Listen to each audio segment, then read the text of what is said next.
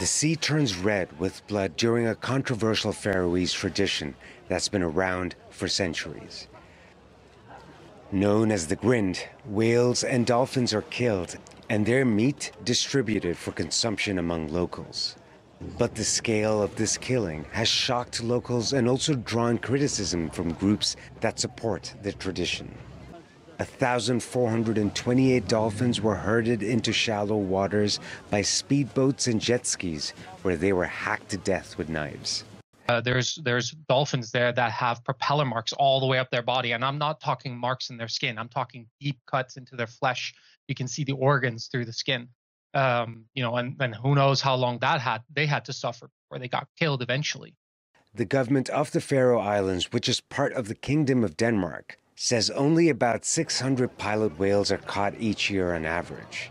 And white-sided dolphins are caught in much lower numbers, just 35 last year and 10 in 2019. Oliver Swaterberg, chairman of the Faroese Pilot Whale Hunt Association, says his hunters believe the pod was only about 200, not 1,400. Other local grinding associations say they are appalled by what's happened, and the killings have destroyed all the work we have done to preserve the practice. International conservation groups are outraged. These dolphins are the same dolphins that people around the world, would love to meet in the wild. Never mind a pod of this size. And in the Faroe Islands, they're now being seen as welcoming these dolphins with knives and hooks.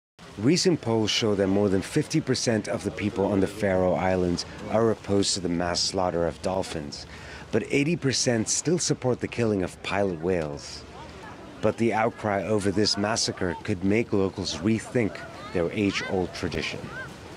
Rahul Radhakrishnan, TRT World.